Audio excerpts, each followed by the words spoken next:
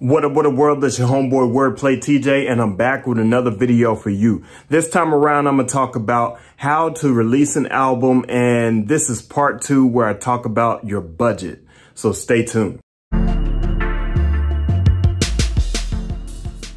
So in the last video, I started a series on how to release an album, and I talked about things like production and making sure that you have everything in the row to get started on the mixes and the songs and the lyrics and all of that stuff. But there's a very important part that I left out, and that's the budget. So it's gonna be really hard to start an album if you don't know how much that album is going to cost. And that's something that you wanna consider before you really get started into all of the cost that it takes to make an album. And that's something that you really wanna think about before you get into what it takes to make an album, say like the pre-production and all of those other things. So in all honesty, this should have been the first video, but it's still a good time to think about your budget. And so I'm gonna go ahead and take you to the computer. We're gonna look at a sample budget. Not everything in the budget is going to be 100% there, but we're gonna look at the bare bones, the things that it's gonna take bare minimum to get started on creating an album and then putting that album out. So let's go ahead and go to my computer and take a look. All right, so here we are at my computer and we're looking at a sample album budget. And with this album budget, I wanna look at a lot of different things. And so I'm gonna go piece by piece, and most of this budget is going to be hypothetical. And with that hypothetical situation, you can't always be in a place where this is gonna be 100% accurate. So your circumstance is gonna be a little bit different. And so what I would do is take these numbers with a grain of salt. A lot of things you can keep, a lot of things you can take away. And with those things, be sure to keep your thoughts and your goals in mind when you look at this budget. So what I'll do is I will create a document where you can have this sample budget and you can use the sample budget to try to plan out your own album. The link for that document will be down in the description. All right, so here we go, our album budget. The first thing I wanna look at are my living expenses. During the recording of this album, how long is it gonna take me to figure out everything that I want in this album, and how much is it gonna cost me just for basic living expenses? This is not necessarily the case if you are a musician with a job, but sometimes musicians want to take off and want to get that experience of recording an album without having to think about where they're going to work every day. Your job is sort of making this album, right? Instead of going to a regular 9-to-5. So you want to think about your living expenses first. So granted, some people live in a big city. So what I did is calculated for maybe like $2,000 a month as far as living expenses are concerned. And that's extremely conservative. So that may mean that you don't necessarily have kids or a family or anything like that, and you're just by yourself and taking care of yourself and maybe a pet or something like that. So in this situation, it's super cheap and super conservative, but $2,000 a month is a ballpark. And that's what I think it would take for you to really have an average living.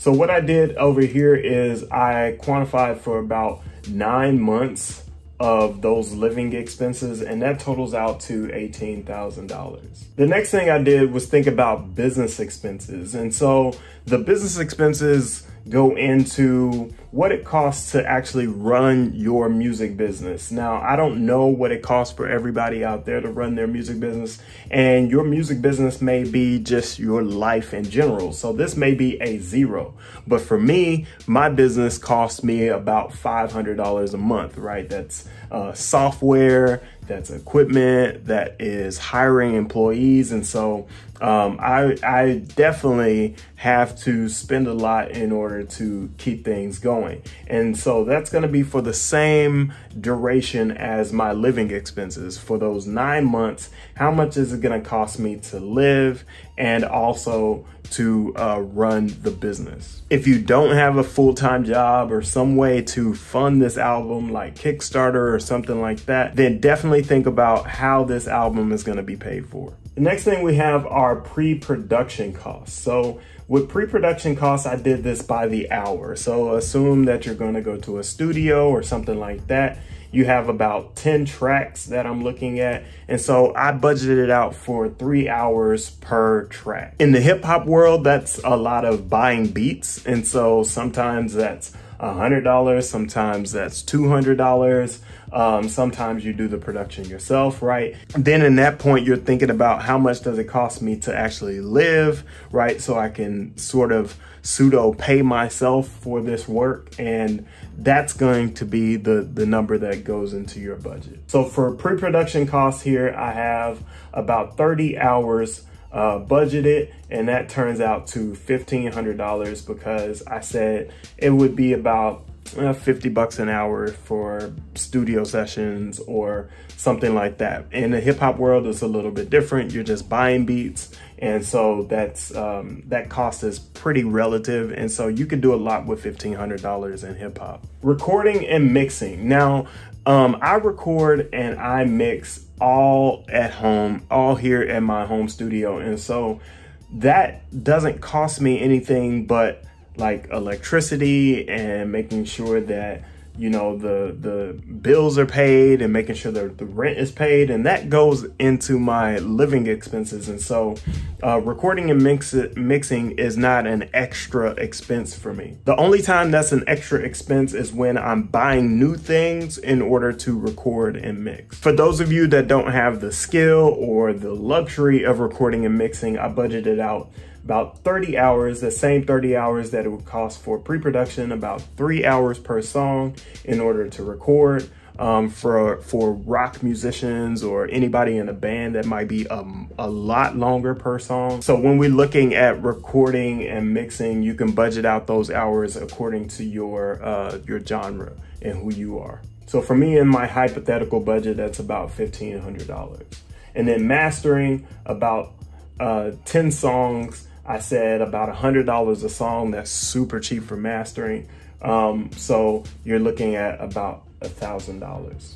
Next thing I did was look at distribution, and this is mainly digital distribution, not physical distribution or anything like that. We live in a digital world, and so I think it's very important to just honestly focus on the digital, not so much the physical. Now you can do vinyl, you can do all these other things, but I have a different plan in mind, and that's what I'm going to share with you in this particular album budget. So when we're looking at digital distribution, you want to do a dirty version of the album and a clean version of the album. Luckily for people that only do clean music, then you're in a situation where you can just release one album and it will save you, so basically half the cost. So for this cost structure here, I'm looking at maybe like a CD Baby Pro account, and CD Baby Pro charges about 90 bucks per album. If you add on the $5 for the UPC, then that's about $100 per album. All right, so let's get into the thing that people really miss when they're developing an album and getting ready to put out an album, and that's the marketing piece. Now, my marketing section is super basic, but at the end of the day, if I was really going to flesh this out and make this like a full on, like I gotta cover all my T's and I's, then this section would be so much more longer than every other section, because I believe that marketing is the key to success when it comes to putting out a product, outside of that product being good in the first place. So when it comes to marketing, I budgeted for music videos, Facebook advertising, video distribution, artwork, and PR. So we have all of those sections in marketing, and so I want to look at music videos first. So I'm planning out for 2 music videos at $2,000 a pop. So therefore, we're going to look at $4,000 worth of music videos. And then Facebook advertising, I want to do for 6 months after the album is released. And usually I budget out about $300 a month for Facebook advertising. And that's because I run for 2 different audiences. I run to fans that already exist into my system, and then I run ads to people that don't know me at all. Running ads like that on Facebook, and that includes Instagram ads, will cost you about $5 a day. $5 a day for 30 days is $150. If you're running 2 ad sets, then you're going to have to double that. And therefore, that's where I get the $300 from. If you run that for 6 months, that's $1,800. And that's where that budget comes from.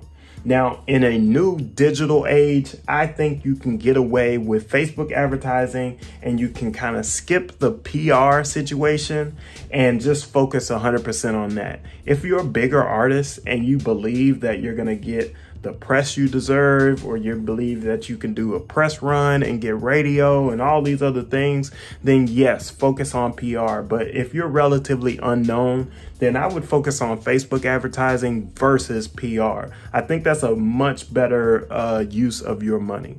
I have a line on here for video distribution. That's up to you, that's relative. And so I don't really have any cost for that. I'm not gonna distribute videos outside of just YouTube and anything else. Vivo, I believe that a lot of people want to put their music out on Vivo. From my point of view, I don't think that's very advantageous to a lot of artists, because Vivo sometimes takes a cut of what you make. And so you shouldn't put your eggs into a basket where you don't know where your return is coming from. So next thing we're looking at is artwork, and that's usually like the packaging for anything that you're doing around the album. And I said budget out $1,200. That could be a lot, that could be a little, depending on who you're working with. And again, we're looking at PR, and so when it comes to a PR budget, normally for a month of PR, it's like, you know, $1,500. Some people will charge less, some people will charge more, but I'm not gonna really put that in for this particular budget, because we're already up there, and it's gonna get higher right now. Okay, so here's what I've been looking at as far as the post, how am I gonna make money off of this album sort of deal. And with that understanding, I'm looking at merchandise. Now in this album budget, there's nothing about touring just yet. And so you can add in a touring section, but oftentimes I think of touring as a separate thing from just the album itself. Not that it doesn't have anything to do with the album, but that it has its own separate cost, and you should figure out those costs in a separate spreadsheet. But for now, we're not gonna talk about touring, we're gonna talk about merchandise, and that's what I wanna focus on. So my idea around my next album is that I'm going to package up a custom box for every one of my supporters, for at least, I want to say 100 supporters. And I'm going to sell this box with a bunch of merchandise, with t-shirts, hoodies, pins, posters, and all types of other promotional objects. And so this is kind of the bare minimum of what I want to include in the box, and including things like cards, you know, thank you cards and that type of thing. Maybe some memorabilia. Like, I really want to make this box special for my fans, and so I'm gonna make 100 of them. And these are some of the things that I'm gonna include into that box. So number one is t-shirts, and I'm saying about 200 t-shirts because there's gonna be 2 per box. And with the t-shirt manufacturing company that I work with, is around about $6 a shirt. And so we're looking at $1,200 for t-shirts. Hoodies, we're looking at about $100 because they're about $10 a pop. Pins, I wanted to say 300 because they are roughly, I'm not sure what this cost is, but this cost structure, but pins are pretty cheap, and so I think $60 for 300 is pretty relative. Posters are cheap as well, right? I can get those printed at Office Depot or FedEx. And then packaging would be the boxes themselves. And so I priced those, and those are about $3 a pop. And so that turns out to about $300. And then obviously promotional copies to people that I know, like DJs or people that do press and I know them personally, right? Or fans in general that I want to give promotional copies to. So those promotional copies will be about $300. And then I'm looking at shipping costs, which is about $10. Now, in the cost of this merchandise, I'm going to be selling it. And so I'm normally going to sell it for an amount that would get me back a return. All of these costs together, it's going to be about $3,500 for all 100 boxes, right? And if I'm charging $3,500 to 300 people, that's gonna look about $350 or $35 rather per box. And if I want to make a profit on this box, then I might charge about $50 to $60 on that box, and therefore that's going to turn out to be like a $15 to $20 profit. And so for this particular box, I want to be able to recoup and charge a little bit of the shipping too. And so if it's $35 a box, I'm going to add shipping on top of there, and then I'm going to add my profit. Let's say $20 profit, right? Then we're looking at $75 per box, and that would put me at $7,500, right? When I sell all of these boxes. With $7,500, you're going to easily go ahead and double what you spent. And so with that in mind, you got to really create a strategy around this merchandise to make sure that you promote it in a strong way, make sure that people actually know what's in it, make sure people actually want what's in it. Therefore, you're not just spending all of this money and then you have a stack of boxes in your apartment or in your house that you can't get rid of. So really think hard before you make an investment like this on merchandise, and make sure that you can recoup. So I saved the best part for last, and that's looking at the total. So here's the total for the entire shebang. That's $36,000 for living expenses, for the cost of production, for putting this together, for marketing it, and for creating merchandise. $36,000 is a lot of money. Like it's just a lot at the end of the day. So I don't expect anybody that watches this channel to spend that much money on their album, but at the end of the day, like, you can cut some things, you can figure some things out and get this album out for, if you wanted to, less than $1,000. But what I wanted to do is give you a perspective on what an album might cost, just so you can think about everything before you do it. So that's it. I hope you check the next video out in this series. Please subscribe so you can get a notification about it. Hit that bell so that notification comes up actually. And then like this video if you liked it. Until next time, it's your homeboy Wordplay TJ. Put a comment down in the comment section, by the way. Peace. All right, so the video is over now, and if you liked it, give it a thumbs up. Let me know how you feel about it, and then watch more videos about the same subject up here, and then another video that YouTube recommends down here. Peace.